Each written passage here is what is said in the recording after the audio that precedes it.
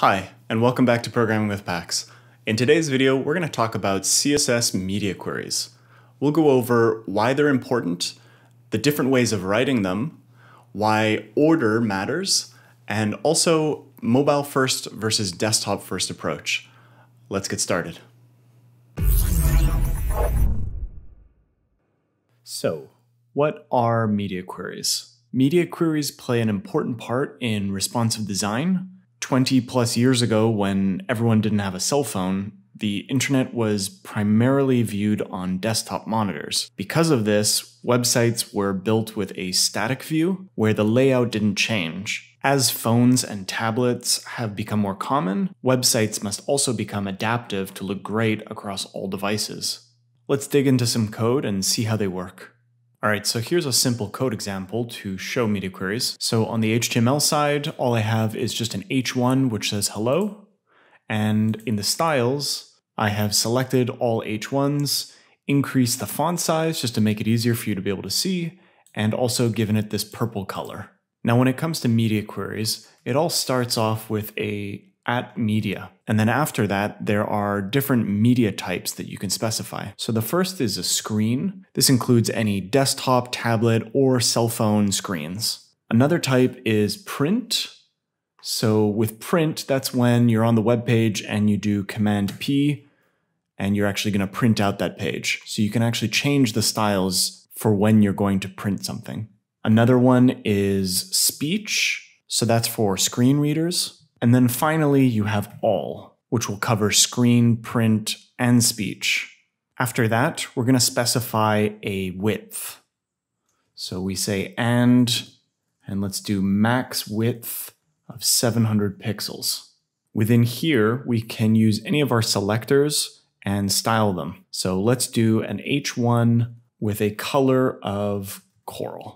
Now what this says here is it's a media query for all media types, and meaning both these two have to be true, and a max width of 700 pixels. And the max width is basically saying apply this styling until the screen goes down to a max width of 700 pixels.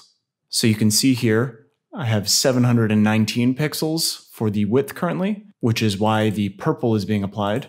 And as soon as I grab the screen and move it down, as soon as I hit that breakpoint of 700 pixels, then the coral color is going to be applied. Now this media query can be cleaned up a little bit because if we don't include this all for all media types, it will by default apply it to all. So I'm just going to delete it and save, and you can see everything still works the same way. Now max width is not the only media feature rule that we can put here. We could also put something like orientation landscape in there. And when I save that, this is basically saying apply this style when the screen is in landscape. So if I grab the screen here and start moving it up, as soon as the height is less than the width, then it's considered to be in landscape, and so the coral is applied.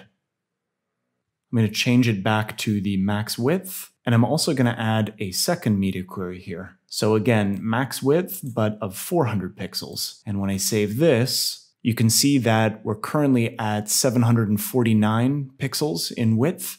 And if I drag this down, soon it's going to go into coral. And if I keep going, as soon as it hits 400, then it's going to go into the royal blue color.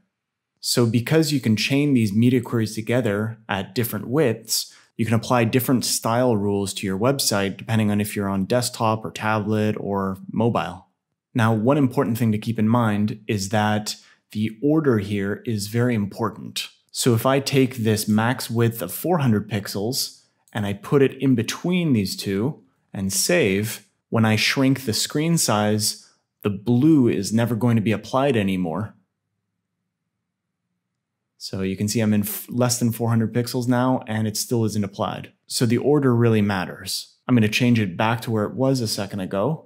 So when you're dealing with max width, you want to have your largest pixel size on the top. So it goes biggest to smallest.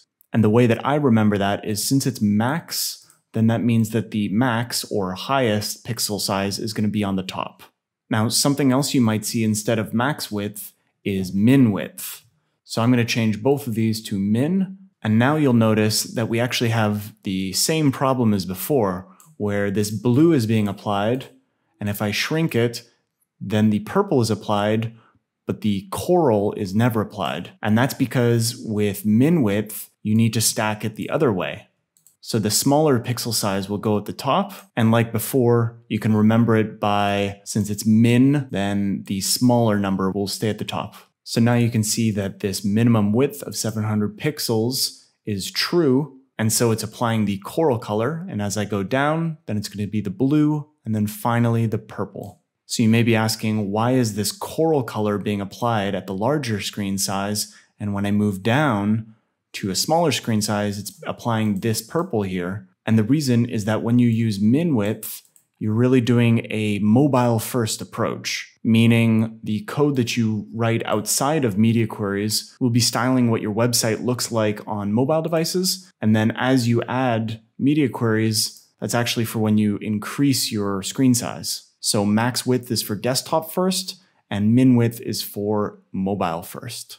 So again, with mobile first, you'll be starting your styling defaulting to what it should look like on mobile. And as your screen gets bigger and bigger, you're adding min width media queries. If you've designed your website for desktop, and now you're wanting to shrink it down and style it as your screen gets smaller and smaller, then you'll want to use max width. Personally, I prefer writing mobile first, so that's using min widths, as usually a mobile layout will be simpler, so it's just going to be like one column, and as the screen gets larger, then you'll have media queries and add on to this. Whereas if you go desktop first, you'll have all of these rules for desktop, and then as you go down in device size, you'll have to write code that cancels it out.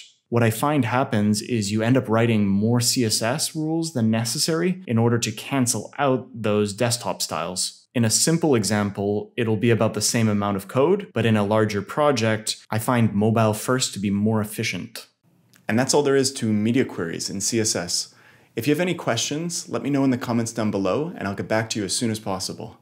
If you enjoyed this video, consider dropping a like, and next week we are going to do a deep dive on CSS Grid. I'm super excited for it.